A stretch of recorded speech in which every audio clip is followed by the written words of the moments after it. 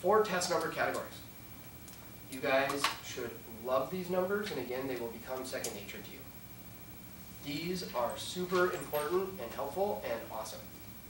And I didn't know these when I took the test. It was pointed out to me actually by another GRE instructor, and my jaw dropped. I'm like, that is amazing. So these 4 number categories, the reason why, so these are essentially exhaustive.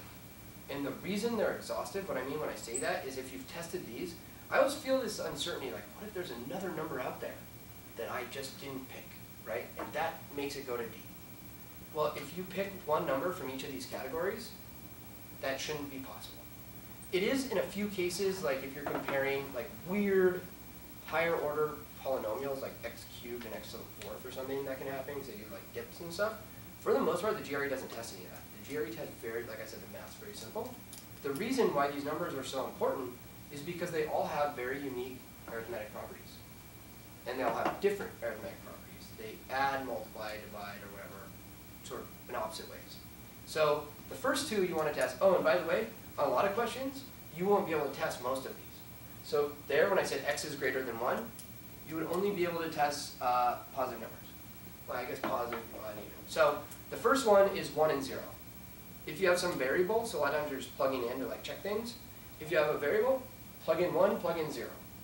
The answer here should probably be obvious. Anything to the power of 1 is itself. Anything to the power of 0 is 1. Anything times 1 is itself.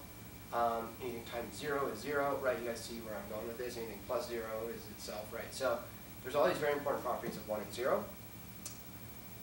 You want to plug in a positive number and a negative number. Don't pick anything fancy, -1 or -2, +2, because oftentimes that causes opposite behavior, right? If you multiply something by negative, it becomes negative. So the magnitude is getting larger, but it's actually getting more, it's getting like, in terms of a greater than relationship, it becomes less than. Does that make sense? It flips the sign, I guess.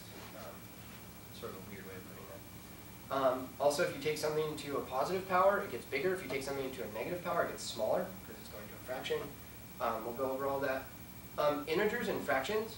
So I wrote it as fractions, but very specifically what I mean is fractions between 0 and 1. I don't mean like 4/3, I mean like 1/3. And the reason is because they show opposite behavior. If you square a positive integer above 1, say 2, it gets bigger. You go to 4. If you square a fraction less than 1, it gets smaller. 0.5 squared, wait. Yeah, 0.5 squared is 0.25, right? Because it's half of a half. So again, you see sort of this divergent type behavior. The last one, and this usually almost always only has to do if they actually ask you about odd or even, but it's odd and even numbers. These are rare.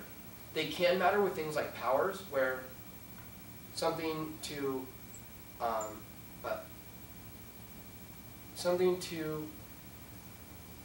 an even power has 2 answers, something to an odd power only has 1 answer, because it can't be negative, because it would be a negative times a negative times a negative, which would make it negative, right? Does that make sense?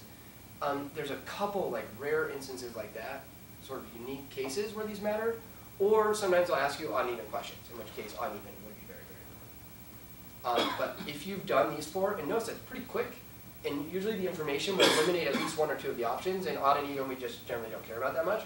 So again, very quickly it says, here's exactly the types of numbers you need to pick. And the reason they're nice is because they're categorical. These are all the sort of unique categories. I mean, again, this doesn't cover 100% everything, but in like 99% of cases, this will cover everything. So just pick an easy number from the category. +2, -2, 1/2 and 2, and 1 and 0. Something like that. You plug that in. If you see A is greater, A is greater, A is greater, well, A is probably greater. Take a step back, try to figure it out, but A is basically greater. Does that make sense?